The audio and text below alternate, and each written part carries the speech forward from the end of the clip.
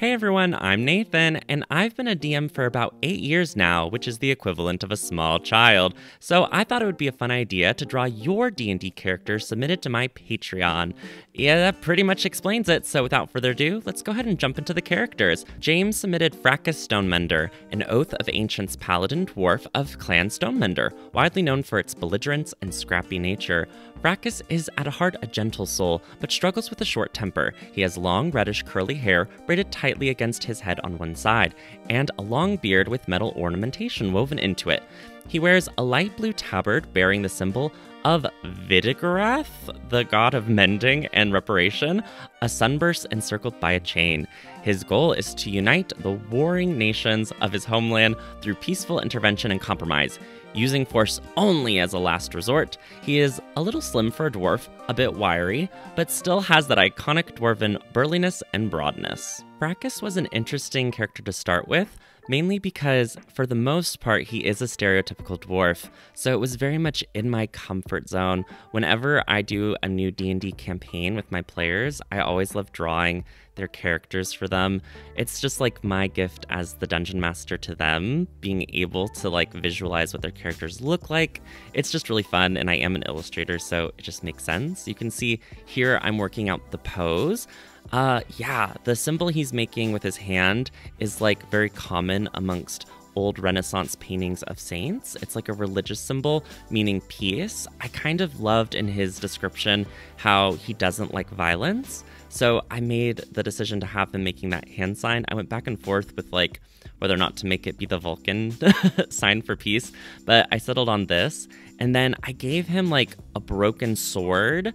It's like gold and it's like cut off. This is not in the description. It's like 100% my interpretation or invention that he would have like this holy symbol, which is a broken sword, because he's against violence and he's trying to stop the warring nations. I just felt like that was a cool detail.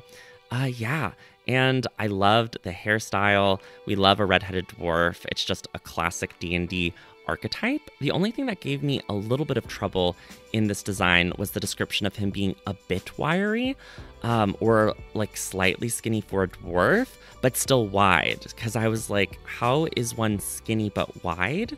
And so my solution for that was just giving him very like massive traps. So he has wide back muscles and a wide rib cage, but his actual limbs are very lean muscle, so they're skinny and wiry. That's ultimately what I decided on. And you may also notice that for this piece, I'm not going with my normal cell shading style for art. I just wanted to draw y'all. I wanted to be head empty, mindlessly painting D&D characters. So I don't stick to one style. Whatever comes into my mind is what I did for each of these designs. So they're all a little bit different. And that's basically because I really didn't go in with a plan. I really went into this piece just knowing what shapes I wanted. So I just blotched in some colors and was like, oh, it feels like a digital painting. So that's the style that we went with, which was pretty fun. You can see here I'm sort of like negotiating the outfit and adding detail to like the hair and stuff like that. It's really interesting. The first time I read the description, I missed certain details. One being that there was like metal ornamentation in the beard. So that comes a little later in the process. And right now I'm working on the braids in his hair. And it was funny because while I was drawing this, my friends were actually working on editing a short film, and I was kind of like assistant editing. So I was like drawing with one hand and one side of my brain, and the other side of my brain was watching live action clips and making commentary on how it should be edited. You can see here I just blitzed through the design of that sun. I don't know the difference between a sunburst and a sun, and I couldn't really figure out what the difference was online, so I just decided that a sunburst meant not a circle, like having rays off of the sun. And I just put a chain around it. That felt right. And I put it on the tabard, and then here you can see I'm actually adding the metal to the beard. Originally, I just put that ribbon in it, and then I was like, oh no, it's supposed to be metal ornamentation. So figured that out, which was fun. He's pretty much done at this point. The only thing that I do is add this backlighting rim light to sort of round him out and to add more implied depth and rendering, so he just feels more like a physical person, I guess.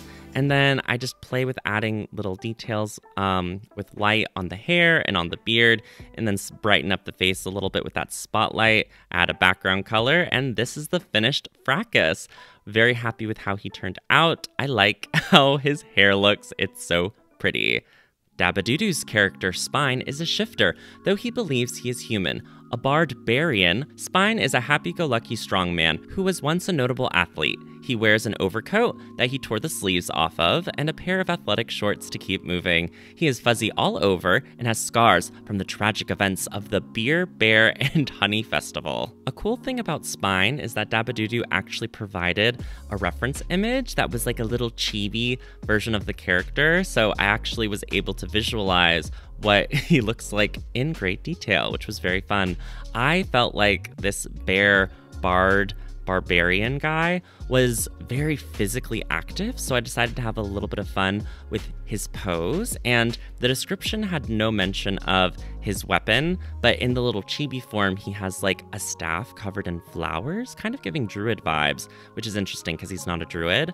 But yeah, I wanted to treat it more like a bow staff and just have him in this like fun pose. Something that was really interesting is that I thought it would be harder to design characters or to draw characters with these like very detailed descriptions and reference, but I found actually that the opposite was true. When someone tells you in great detail exactly what to draw, it made the process of making this video so fast and so easily. It was honestly a breath of fresh air. Like, I feel like I want to make more videos like this where I ask for detailed characters or prompts. That way I don't have to take up time thinking about, you know, making a design and making all of these choices with a character. Like, a lot of the intellectual work is already done for me. So my last video that I just uploaded was the Drawfee Cinematic Universe, and that video took so much brain power, y'all. I had to come up with the concepts of the movies, I had to pick the characters, I had to try to figure out what my version of them looked like.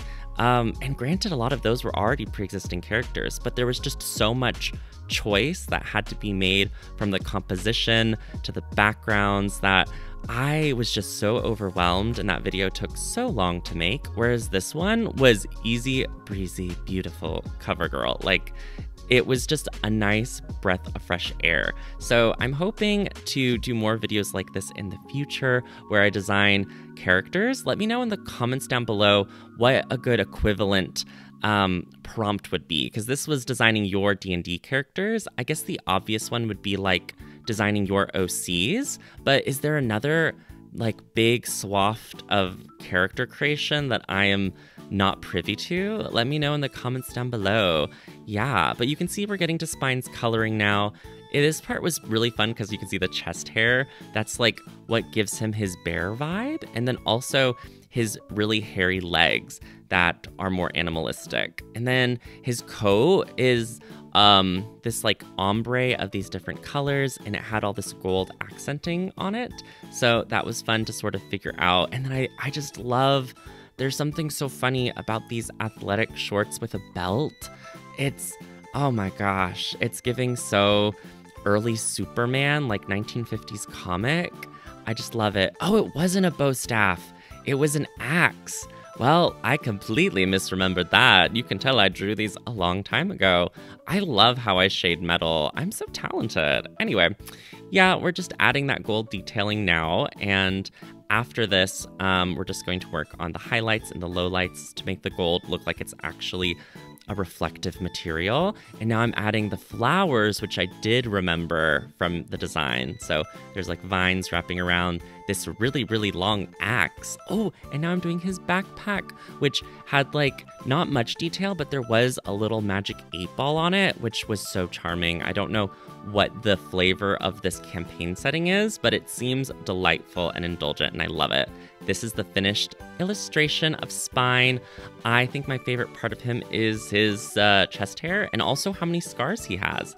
So much fun. Tony's character is Kru'unk the Grung, a little drunk poison frog monk. They are about 3 feet tall, blue and gray, looking like a bullfrog and a tree frog mixed together. They always have some kind of alcohol that is half their size. Oh, half their size. Well, I did that wrong. In a barrel on their back. Minx robes, both a very deep V. Dyslexia strikes again, folks. I completely missed the fact that the alcohol on their back is supposed to be half their size.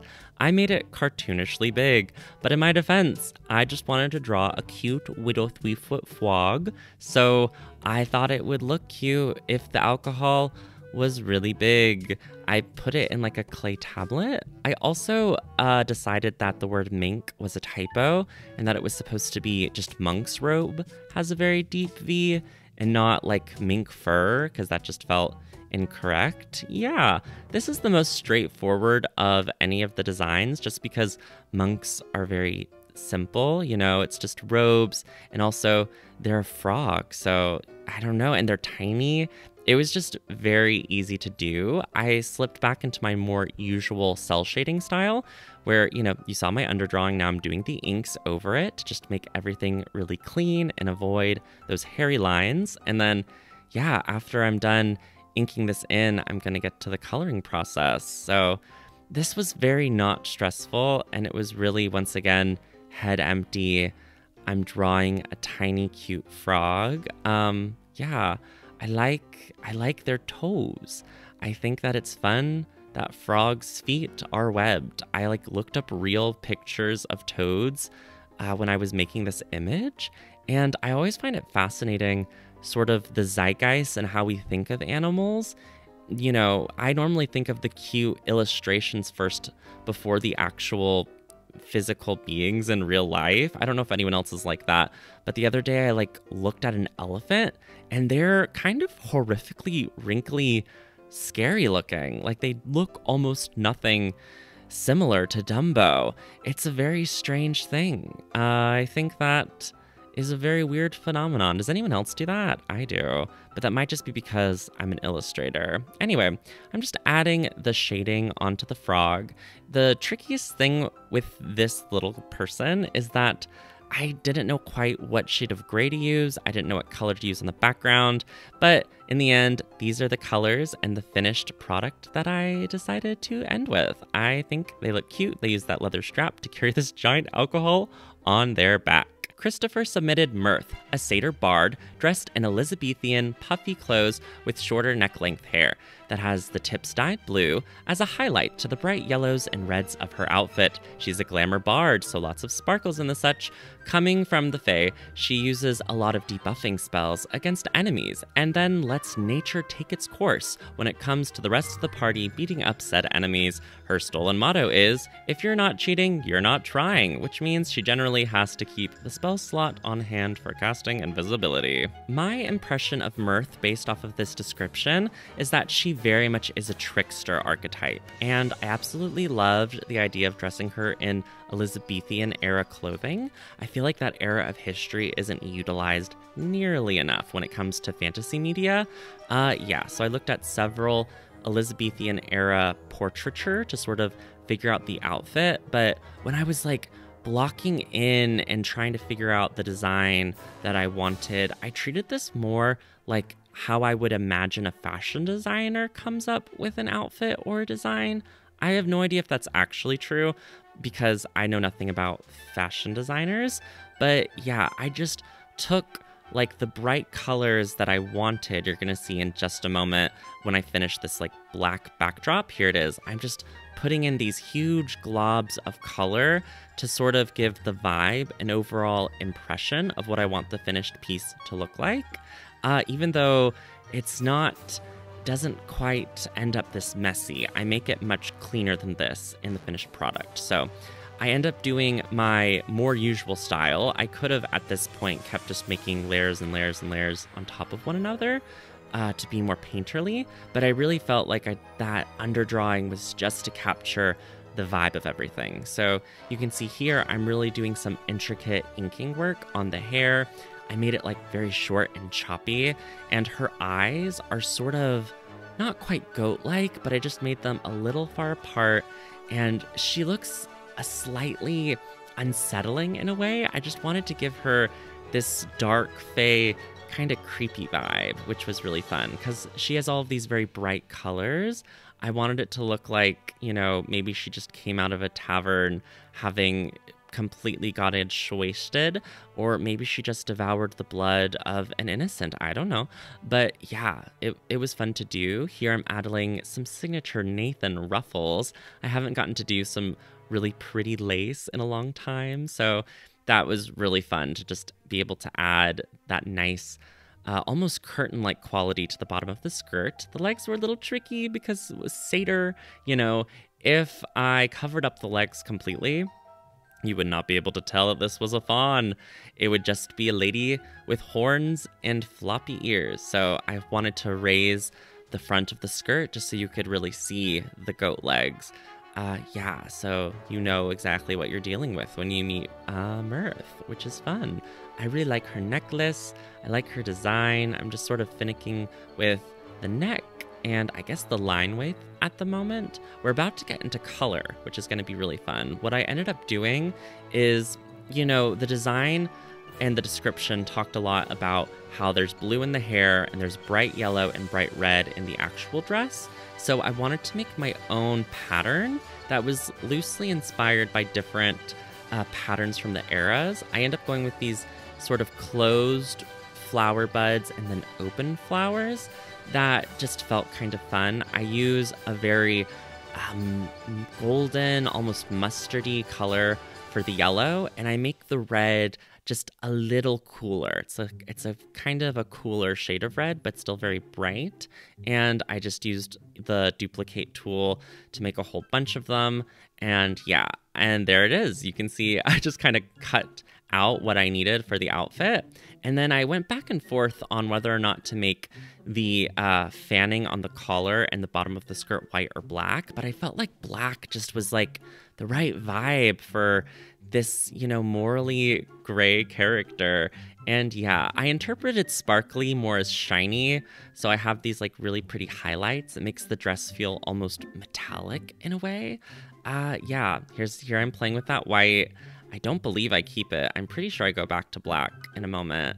Though if this stays white, that's gonna be so funny. I'll be wrong again for another time. Oh no, I was wrong. I can already tell that I'm wrong. It's too close to the ending of the image. I guess I decided to keep it white at the last moment. I don't know, I liked the black, but this is the finished image. I made the background green and I kept the white. I think it looks pretty. I think it looks good either way.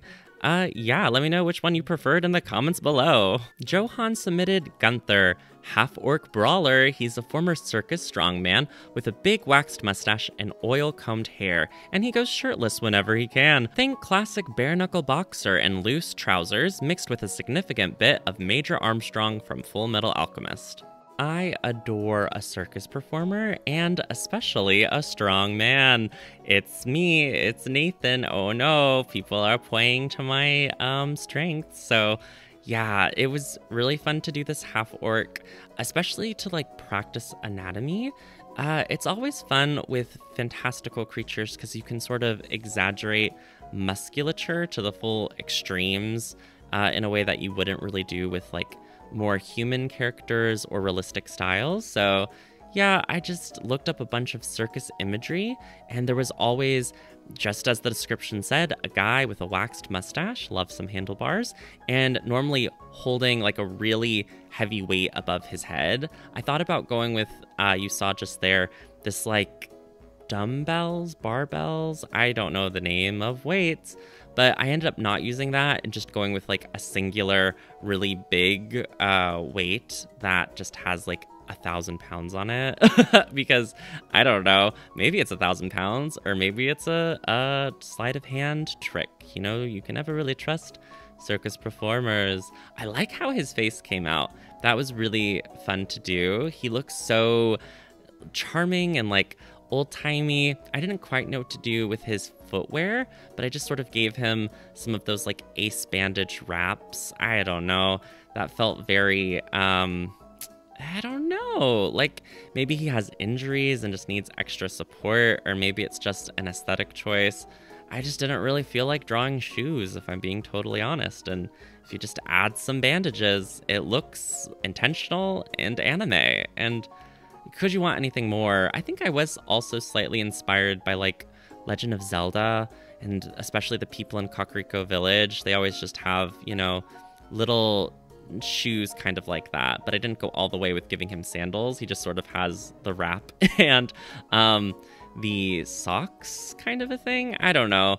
His footwear is questionable. I love how I rendered this guy's color. I use Procreate when I draw, and I never typically render skin this shiny, but I was like, what the hey? I'm actually going to use the lighting tool. Like there's this part of Procreate with brushes just called light, and turns out when you use those on skin, at least green skin, it looks really good. So yeah, I was very happy with how this came out. It reminded me of the artist Babs Tarr, who did a very iconic run on Batgirl. So yeah, the last thing I do is just adjust his head a little bit, so it's a little more to the side. And this is our finished strongman. Love how he looks. Gunther, so iconic.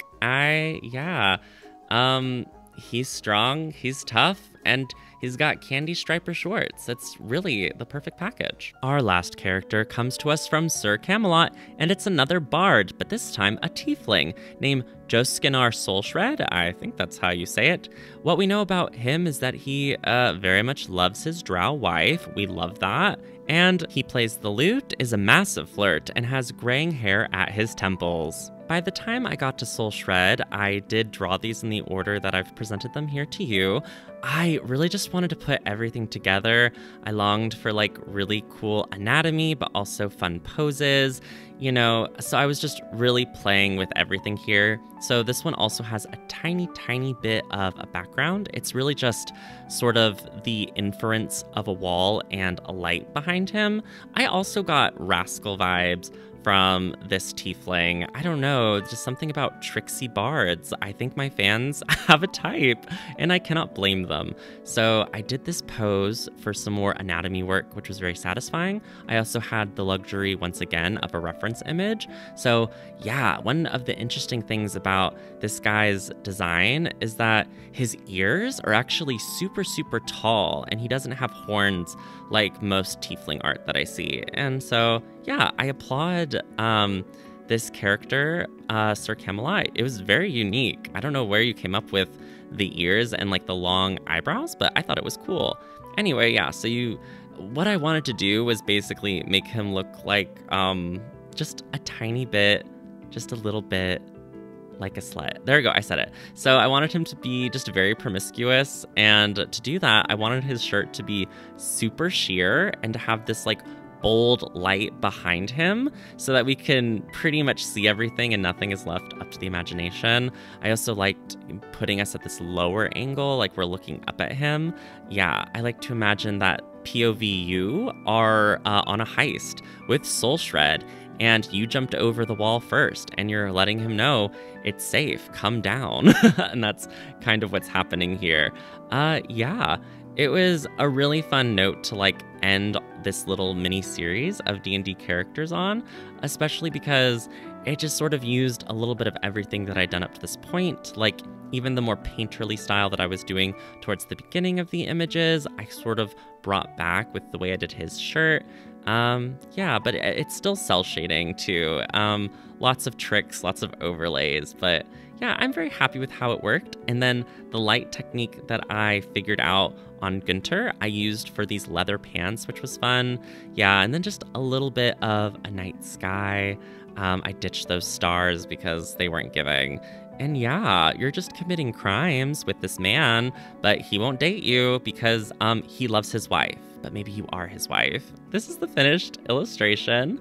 I am very happy with how it came out. I like his undone tie bow thing. And yeah, those were 6 of your D&D characters. Thank you to my Patreon members for supporting the channel financially. If you want to get a part of this action for the next video of this kind, the link is in the description down below.